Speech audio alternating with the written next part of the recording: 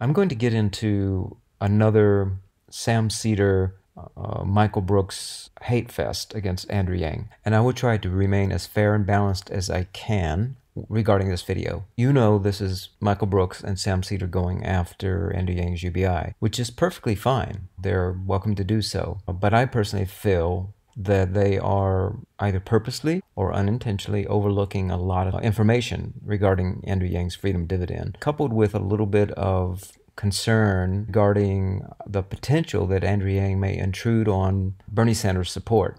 And I completely understand that. I think a lot of people who are currently potentially considering voting for Andrew Yang are Bernie Sanders supporters. But I don't think that should get in the way of us trying to be objective about what Andrew Yang's trying to present to the American people. Again, I just want to emphasize that I think this whole approach of pitting progressives against one another is a wrong strategy, and it's going to result in a centrist getting elected.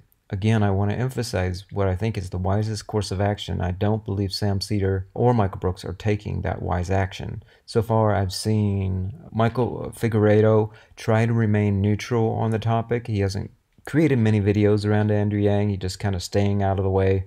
Same can be said of Kyle Kalinske. Occasionally, he might mention Andrew Yang.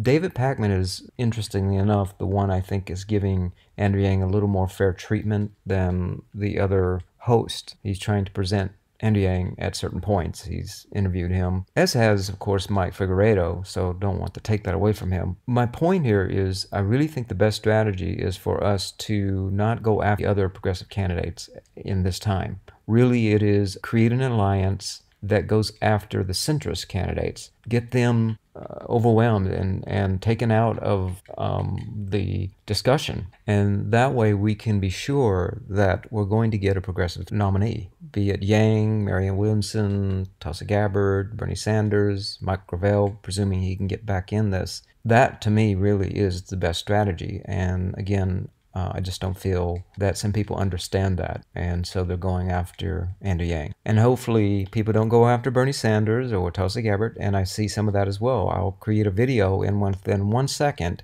and I know because put a down thumb Bernie Sanders video and there's no views. So it lets me know instantly they're attempting to give this false notion Bernie Sanders has nothing good to offer. And so I'm really encouraging everyone listening, and I'm not blaming Yangers for that, across the board, I think, from everybody, that we remain united and in alliance. And then once we can get all of the centrists out, flesh them out, then we can have a fair game. Whatever progressive wins, wins. No matter what happens, I think most of us can be mostly happy.